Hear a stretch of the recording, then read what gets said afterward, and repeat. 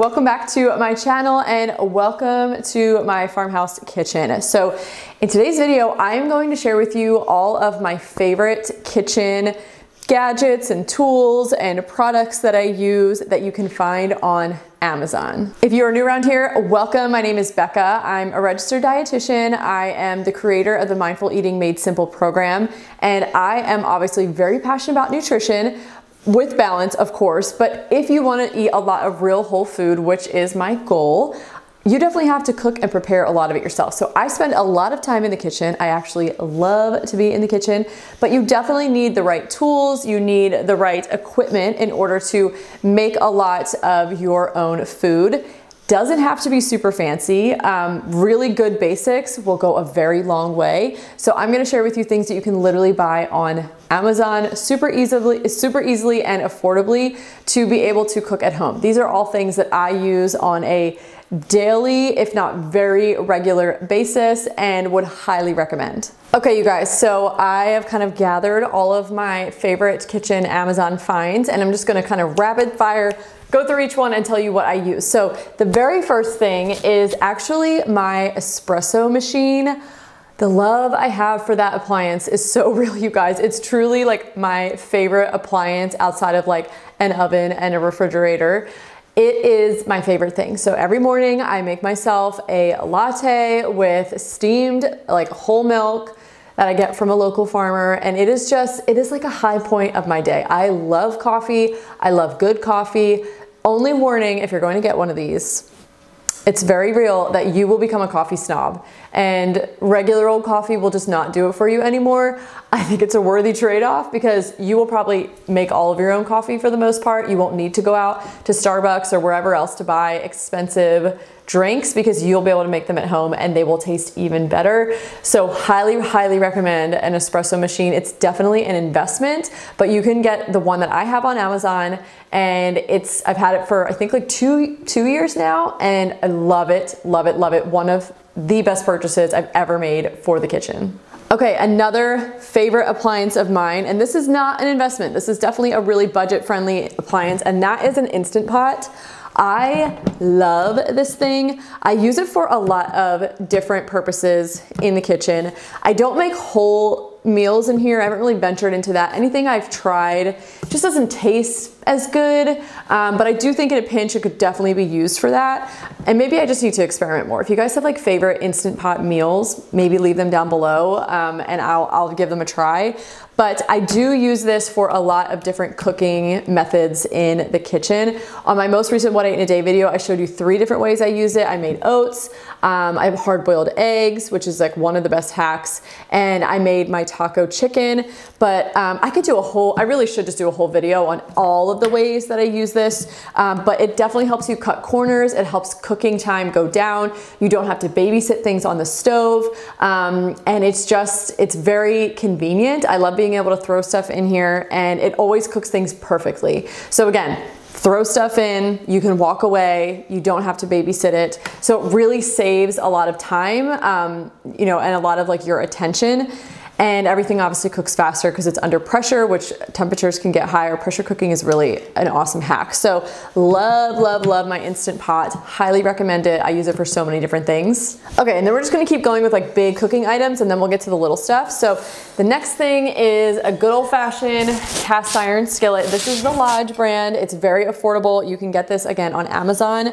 I love this skillet. We use it every single day. I do also have a smaller skillet that we do use. It's a Le Creuset, so it's a much more expensive one. And I actually reach for this one more because it's bigger. That's the first reason. But I think it cooks just as well as the very expensive one that I have. And that's like if I need to use 2, I'll use the Le Creuset, but I actually reach for the Lodge one more. This is what we use more. So, we cook just about everything in here. We don't use any kind of Teflon or nonstick. I don't use stainless steel because I don't know, I just don't. I just use everything in cast iron. So we cook everything from scrambled eggs to ground beef to oh God, we cook everything in here. Chicken, I mean, pretty much anything I'm doing on the stovetop, it's in a cast iron skillet because that's all that we have. So love this one. They last forever if you take care of them. I have an entire video talking about how to actually use and season and take care of cast iron so it will last forever. I used to be so intimidated before I had cast iron, like seasoning it sound like really labor intensive and like overwhelming, and I was like, I'd rather just use a pan that I can just like clean. But it's actually so easy. It's like not a thing. So cast iron skillet, I love the Lodge one. And this is, I think, a 12-inch. I don't know. I'll link the one that I have down below. Okay, another Lodge favorite is this big Dutch oven. So we use this. This is like my go-to pot. I don't have normal pots and pans, like I don't have stainless steel pans. This is all I use, which is really nice because it totally cuts down on clutter, and anything I could ever want to make, even like a big batch of soup, will fit in this pot. So this is what I use. Again, it's Lodge, so it's an affordable brand, and it's enameled cast iron, so it has this like coating on it. But yeah, we use this for everything, like soups, chili, anything I'm making in a pot. I don't know why, I feel like my brain's not working right now, but this is what I use, this is what I reach for every single day. You can bake bread in here in the oven. We use it for just all kinds of stuff. Dutch ovens are very like universal. You can use them for a lot of different things, and we certainly use this one a lot. Okay, next up are these big glass mixing bowls. These are pretty much like my go-to mixing bowl for anything I need to use. I don't use plastic, and I love that these are like heavy duty. They are really big, so if I'm mixing up, like if I'm making like, you know, let's say like 2 loaves of sourdough bread, that's a lot of flour. It's like 1,000 grams of flour. And this bowl can certainly handle that. It's easy to mix. If we're baking, if we're making bread, if I'm mixing up a big salad, this is just what I go for. These are the most used mixing bowls in our kitchen. I do have a couple other ones that we use, but I honestly could do without those. And these would be like multi-purpose. Anything you would ever need to mix would fit in here. And I just like that they're glass. Obviously, if you were to drop one, it would probably break. So maybe that's a thing, but I've never had a problem. I have small kids, it's never been a thing. So love, love, love these mixing bowls, and it comes in a pack of 2. Okay, so then speaking of glass, I love these Anchor jars. So this is a full gallon one, and then this is a half gallon one, and these get so much use. So this is where I keep all-purpose flour. So I have a huge, like the 5-gallon plastic food grade containers where I buy like 50-pound bags of flour, and then I fill up those. So I buy the flour in bulk, like organic, usually from like Central Milling that I get from Azure Standard. Anyway, so I will keep those in our pantry, but then I fill this up. So in the kitchen, it's just like an easy grab. Flour is right there and available.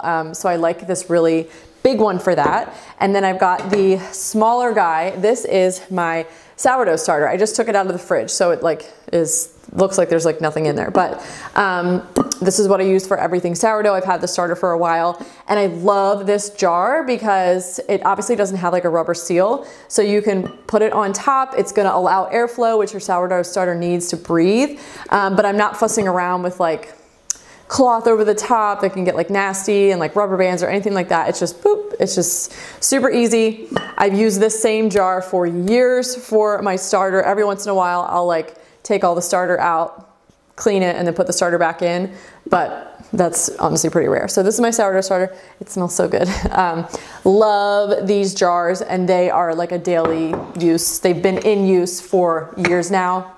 They're a must for me. Okay, now I'm gonna move on to the smaller stuff. And before I did, I wanted to mention this apron because it makes me so happy and I'm so obsessed with it. It has chickens on it, and you guys know that I have chickens. I love my chickens. They are just near and dear to our hearts here on our little farm. And this apron just makes me smile every day. I found it on Amazon recently from like the cutest shop with the cutest, I mean by cutest, I mean like slightly granny chic, but also like very French, European, beautiful like textiles. I'll link that down below. I almost like don't want to tell anyone about it. It feels like my little secret shop. I just put like little cafe curtains up in my windows in the kitchen from the same shop.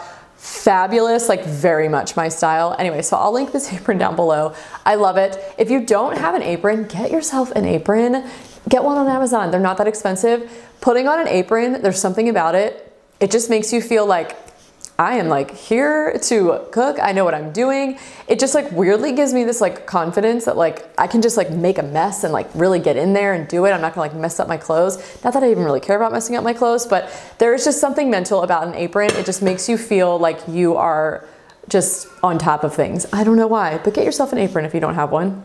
Okay, so smaller stuff. I wanted to mention we have a set of, we have a bunch of them down here. These Pyrex, just glass bowls with lids. And these are how we store food. We don't use plastic anything to store food. I mean, technically these lids are plastic, but they don't ever really come in contact with the food very much.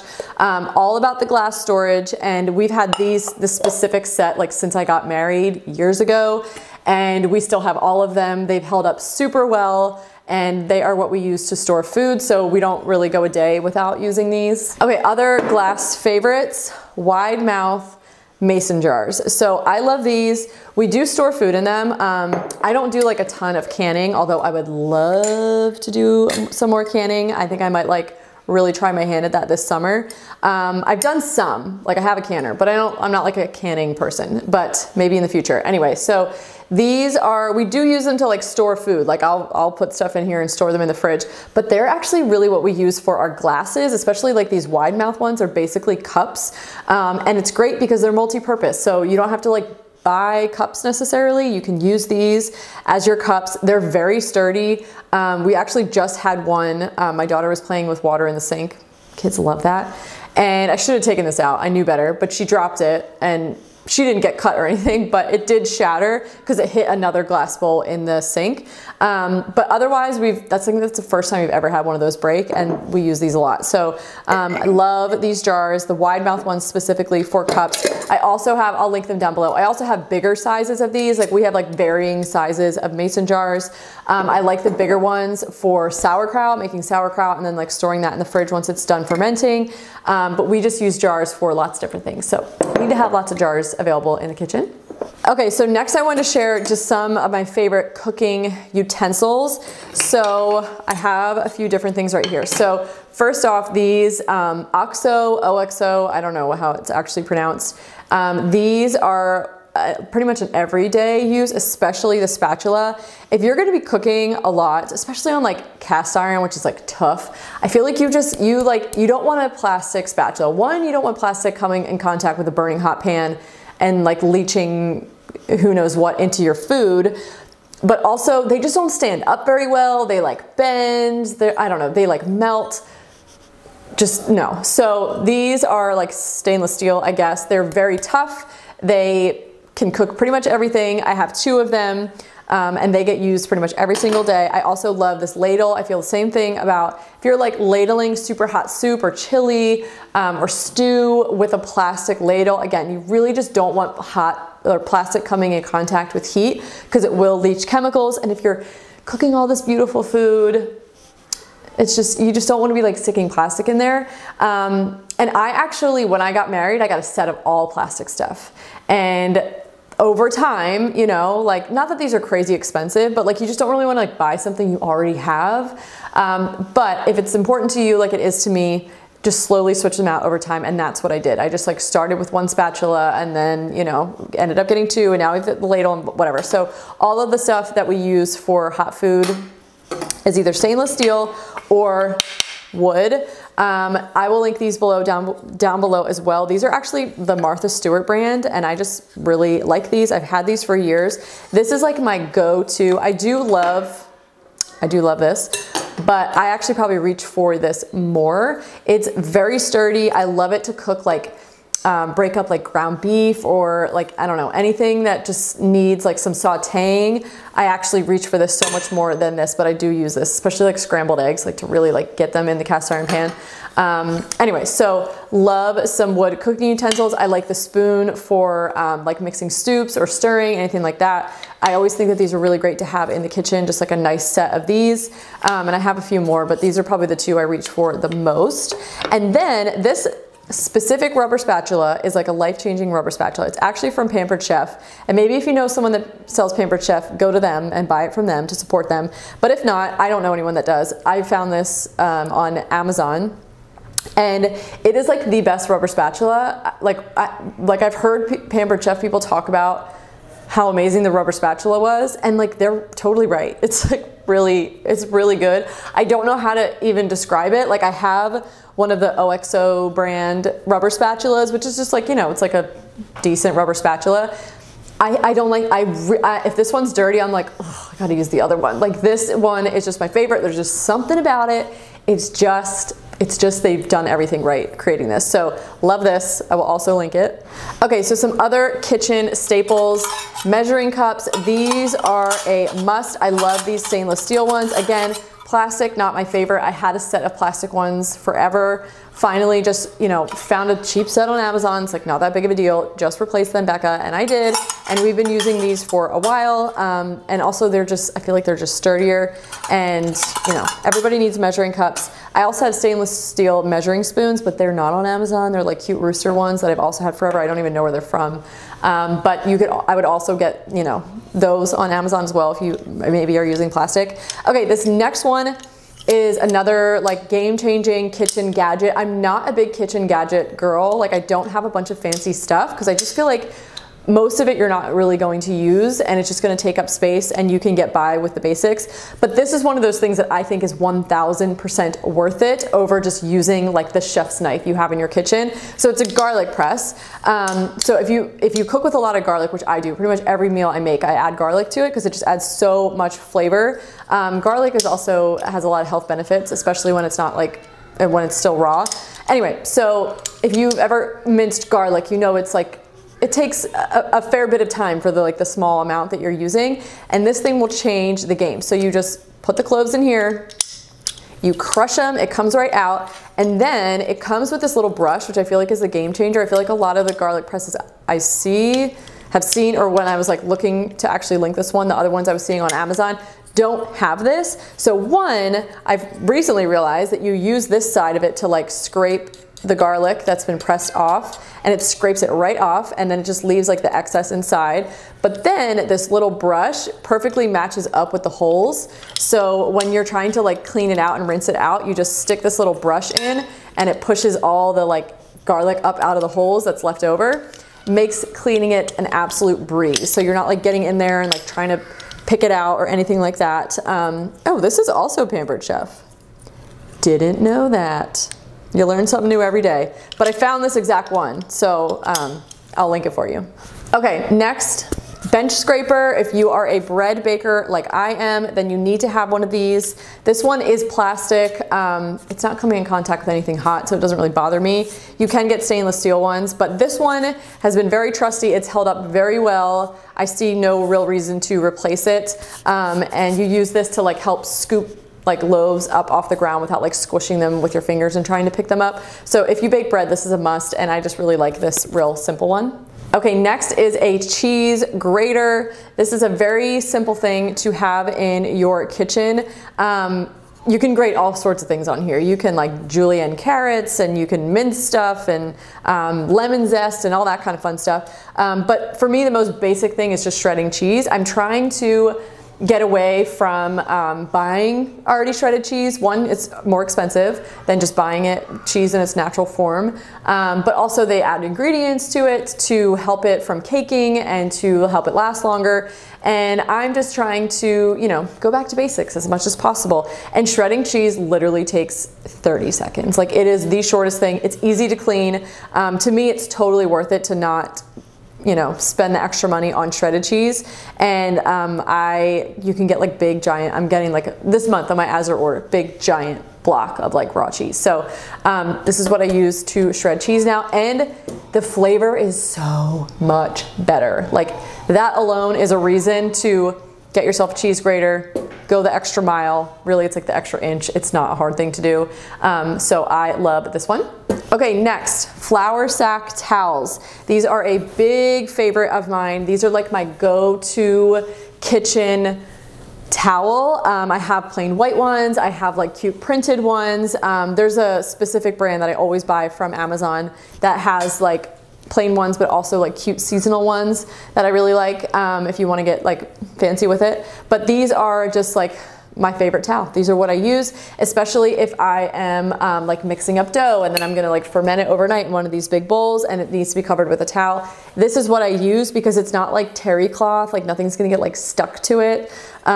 They're just great and I love them. I have no complaints and they last forever and I've used these for a long time. Okay, and then another obviously everyday kitchen item that we use, it's like a total must if you're gonna be cooking, is a good knife set. So I will link the knife set that I have down below. It's available on Amazon and it's definitely like an investment, but you're gonna, like, you need knives if you're going to cook. And these are like, this actually isn't a chef's knife. I forget the name of this one because it has a pointy top. Totally forget, but I kind of use this interchangeably with my chef's knife, and that's like my go-to. Most things I'm cutting up when it comes to like chopping and, you know, preparing food for like dinner or like big meals is a knife like that. So you're gonna need something like that. And then it also comes with a bunch of these smaller ones as well. And this is what I use for just like quick everyday, like slicing up an apple for the girls or just more like a quick grab. I'm not like chopping, I'm just more like slicing. This is what I will use. And I also mentioned it does come with like a really nice pair of kitchen scissors, which I think are really nice to have in the kitchen as well. It's a whole set. I just grabbed a few of the things, but we use all of these knives pretty much. It also has a bread knife, use that for slicing bread that I make. So highly recommend. You need a good sharp set of knives. If you're gonna be cooking a lot, you definitely, I think this is a good area to invest in. Okay, and then the last thing I wanted to share with you guys is actually a few cookbooks, because if you're gonna be cooking, it's really nice to have a few good cookbooks on hand that you can use and reference. I mean, obviously online is like a wealth of information. There is 50 versions of every possible recipe, more than probably, that you could ever find. But I also feel like sometimes that can be really paralyzing because you look up a recipe and you're like, is this even gonna be good? Like, and then all of a sudden there's like, oh, well, there's this blog has one and they just use like lemon juice instead of lemon zest and like maybe that's better. And then all of a sudden you get like paralyzed because there's just almost too many options. So I actually love just the simplicity of cookbooks. I love having a cookbook out on my counter. It just makes me happy. It makes me want to cook. So I just wanted to point out a few that are on Amazon that I go to the most out of all the ones that I have, and I have a decent amount because I kind of like to collect cookbooks. So this first one is actually a bread book. It's called Bread Baking for Beginners. One of my favorite books. This is what actually got me to like embrace cooking bread and it not be this like really technical, complicated, like artisan level situation that stresses me out and I want nothing to do with. It just totally zaps the fun out of it for me and it makes me not want to do it. So this is way more approachable. She goes through like regular yeasted breads, but in the back she has her sourdough recipes, which is typically what I do and use. And I love her recipe. I've made it a bunch of times, her sourdough bread, at least her like intermediate one. And I just really love this book. So if you want to get into baking bread, especially sourdough, maybe you're a little intimidated. I bought another sourdough book years ago when I was like, I'm gonna make sourdough bread. And it's literally so technical. Like I'm pretty good at it now. And I still read that and I'm like, what is all of this? Like I just don't even know what to do with all of these numbers and information. Like that's not how my brain works. So highly recommend that book if you are a beginner. This one is Shay Elliott's, one of her books. It's The Family Table. I think it's her most recent book. And it's a really a good one. I've made a lot of these recipes, like a handful of them, multiple times. She's got everything from breakfast to like soups and salads to main courses. She's got desserts. Pretty typical for a cookbook. But it's all about using just like real fresh ingredients. They're not like super long ingredient lists with like crazy strange ingredients that like most people don't have in their pantry. Very approachable, very healthy, and really very tasty. Everything we've made we've really liked. So I love that cookbook. And then speaking of like approachable, healthy, delicious, this is another favorite of mine. As you can see, I have tabs in here. I have a bunch of dog ears of recipes that like I've either tried and gone back to or want to make in the future. So many of these are just like really good recipes. I love her blog. She's got a lot of stuff on her blog. She's a very, very, very popular blogger, and she has multiple books, but this is the only one that I have and I really like it. It's the same thing. It goes through like everything: breakfast, soup, salad, you know, chicken, beef, desserts. Highly recommend it. I've made a lot of these multiple times. So those would be like the 2 cookbooks I would grab if you're kind of like wanting to get more into cooking. And then if you want to get into making bread, definitely that bread baking book is awesome. Okay, you guys, so that is it for this video. I hope you enjoyed watching. I will link all of these things down below on Amazon for you if you want to shop from my Amazon store. And if you do, I do get a little bit of a kickback at no extra cost to you. So I would so appreciate you shopping through my links and my store if you found this video helpful and you plan to purchase one of these things. But that is all I have. Thank you so much for watching. Make sure to subscribe if you haven't already. You can follow me on Instagram too. I'm just at Becca Bristow over there. Would love to hang on that platform as well. But that is all I have. Again, thank you so much for watching, and I'll see you guys in the next video. Bye.